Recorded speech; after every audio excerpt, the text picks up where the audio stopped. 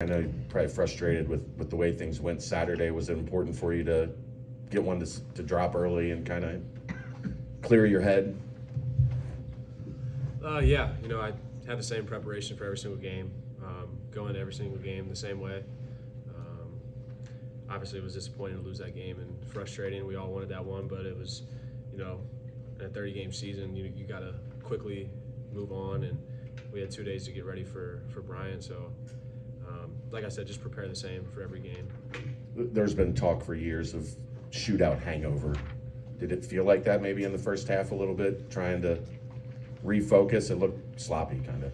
Yeah, we knew coming in their style of play was a bit interesting.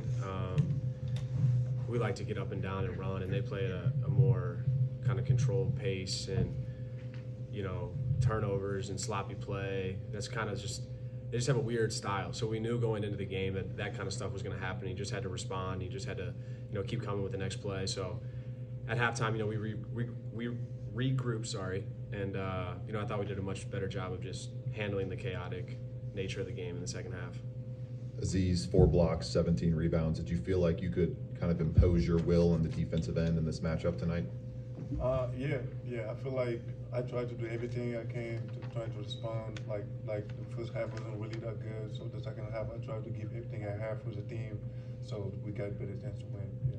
How did the timing feel on those block chances throughout the night? I mean, I think it's on my teammates. They just finish the D and just let me go there trying to see if I can get it or not. Yeah. Aziz, the lobs were going in the second half better than they have all season. Was there something that you guys were seeing that was leading to that, or did you guys just kind of wear Bryant down to the point where you had open looks? I feel like everybody really knew, yeah, that's what I do, and sometimes it's there, sometimes it's not, and we're just trying to figure out, and we on that pace, and I feel like it's going great right now, yeah. Do you think this, I don't know if they did this to you last year, but is the strategy a lot of times we'll just foul him? But if you're going to make 8 out of 12 from the free throw line, that's maybe not a good strategy. Excuse me, you said what? The strategy for the defense, when you go up for the lobs and all that, do you feel they're going to hack you, they're going to foul you? Yes. Aziz, talk about the second half adjustments there. Obviously, you had a big second half. You finished with 10 points, 10 rebounds, double-double alone in the second half. What was Bryant doing defensively that allowed you to get going there in the second half? Like I said, we just respond, play more together, trying to help each other on the side, and that's what we did for the second half to respond the right way. That's where we ended up here winning. CJ, it seems like Wes was really frustrated there at the half. What was his message to you guys in the locker room? Like I said before, just responding to the chaotic nature of the game. Like I said, in the first half, we kind of had bad body language on turnovers and just fell into their trap of making the game ugly. So, that was a big emphasis going into the game, is just responding the right way. And I think in the first half we weren't responding to the way he would like.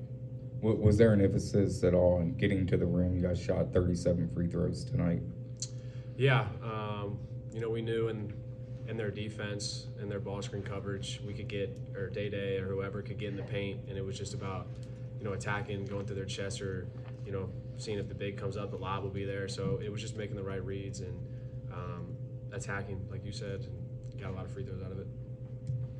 When you see a team dropping back on offensive rebounds and really not sending anybody to the glass, eyes get big that you can put up a 17 rebound day? Yeah.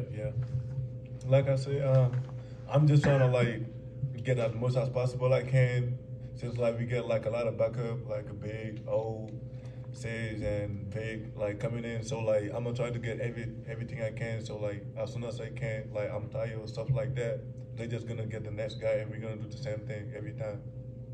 CJ, you haven't made a field goal outside of fifth third in the game this season. How do you carry over this spark you got tonight and launch that into the Heritage Bank showdown on Saturday? Like I said, just going every single game with the same mindset, same preparation. So just continue to do what I do. Aziz, there's a hearing tomorrow, and the possibility that Jamil could maybe be eligible if this restraining order is made. Do you have anything to say about Jamil and just your thoughts on that whole process? Because you were in the same predicament.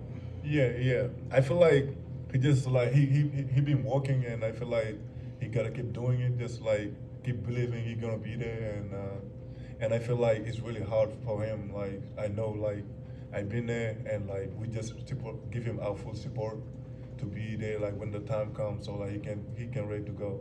For both of you, will he help this team right away? Yeah. I feel like he's gonna help a lot since like he's a great post move, and if he come back, we're gonna have like much power to like go to the offensive board and like running on the floor, and yeah. Any more questions, guys? Last one. CJ, did it feel like you wore them down towards the end of the second half? I know a little bit of a short bench, but did it feel like they kind of ran out of gas? Yeah. You know, in the first half, we missed a lot of layups, open shots, and we did get a lot of offensive rebounds in the first half. And in the second half, you know, we were continuing to run. The lob was opening up. We were making the right reads. We were knocking down shots, you know, making those easy layups, converting on lobs, making free throws. So just executing to a higher, just a higher percentage in the second half. Perfect. Thanks, guys. Thanks, fellas.